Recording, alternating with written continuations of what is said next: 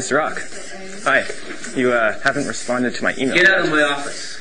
Excuse me? Get out of my office. Now. Well, I'm wondering why you are not responding to my email. Get out of my office. Okay. Get out of my office. Can you explain why you're... No, get out of my office. Can you explain why you're addressing me with such a harsh tone? Get out of my office.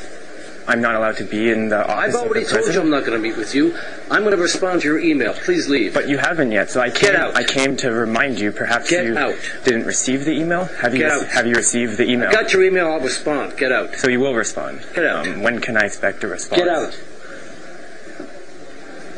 I'm telling you, get out of my office. I would just like a timeline. I mean, I have to organize... I'll respond when I respond. Meanwhile, get out of here. Well, it's difficult to have a relationship when we're I'm not having a relationship with you. I'm telling you to get out of my office. I understand that, sir. Well, then go.